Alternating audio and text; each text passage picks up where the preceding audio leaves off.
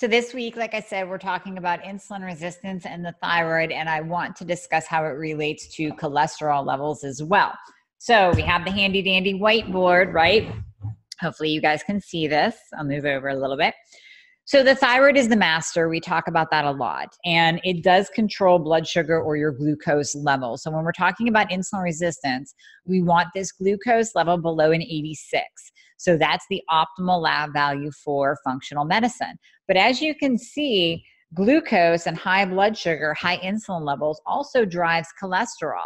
So if you have been prescribed a statin, if you're on a statin right now, if you've been told that your cholesterol levels are less than optimal, it could be that you have insulin resistance or you are pre-diabetic and that your glucose number, your fasting glucose, is above an 86.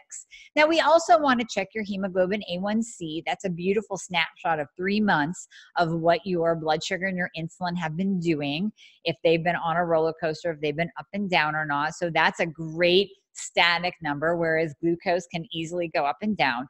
But in general, you want your glucose below an 86, and you want that hemoglobin A1C number to be right at about 5.6. We can also do a fasting insulin number as well for those three, that triple shot of what your blood sugar and your insulin is doing and whether or not you are insulin resistant. But please know that if these numbers are off, your cholesterol numbers will be off as well. Now, we can do a whole segment on cholesterol numbers and how people tend to get prescribed a statin when the cholesterol numbers actually look good, because over time, that total cholesterol optimal lab value for the standard conventional medicine has lowered. So it used to be 300 was healthy and safe, and now they've dropped it down to 200. So we can discuss that at a later time. But just please know that if we optimize your thyroid, oftentimes we will see a decrease in insulin and blood glucose. And then we'll also see a decrease in cholesterol levels to where they'll come back into a range where your doctor is happy and you don't have to be on a statin.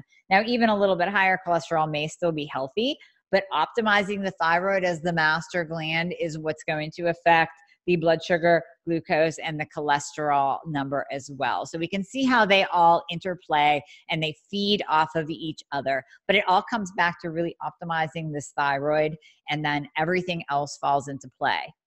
If you have any questions, please ask them below. I'd be happy to answer them.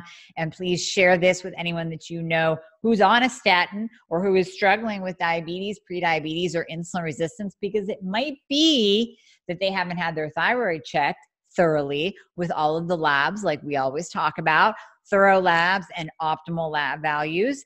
That might be the answer right there. So if we balance their thyroid, they get to come off their diabetes medication because we can reverse their diabetes. They get to come off their cholesterol medication because the thyroid, being the master, has brought their cholesterol into alignment.